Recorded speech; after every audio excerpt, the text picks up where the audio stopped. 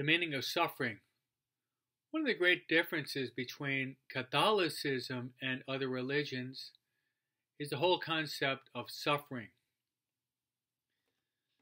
Catholicism gives a positive meaning to suffering. We can suffer in many ways. We can suffer physically. We can suffer socially. We can suffer mental illness. We can suffer economic deprivations. We can suffer the loss of a loved one. We can suffer in dysfunctional families. We can suffer spiritually through aridity, desolation, or even dryness. We can suffer due to misunderstandings. Then there can be suffering with respect to communication. There are so many different ways that we can suffer. But the sad thing is that we could end up by wasting our suffering. In the gospel for this Sunday, Jesus draws close to a widow who's suffering.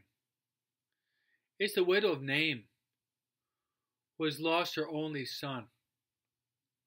Jesus sees her suffering, draws close to her, draws close to the funeral procession, takes the boy by the hand, and raises him up, restoring life to his dead body. Jesus restored life to this woman because the very heart of her life was the life of her son.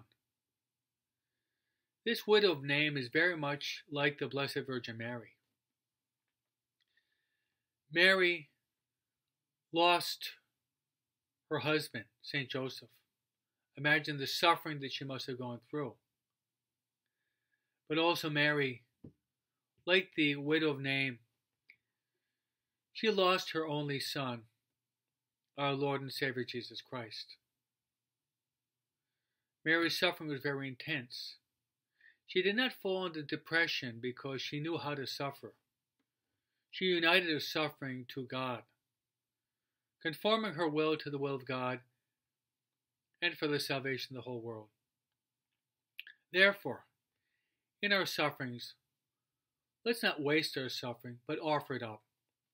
And let us unite our sufferings to the sorrowful and Immaculate Heart of Mary. Amen.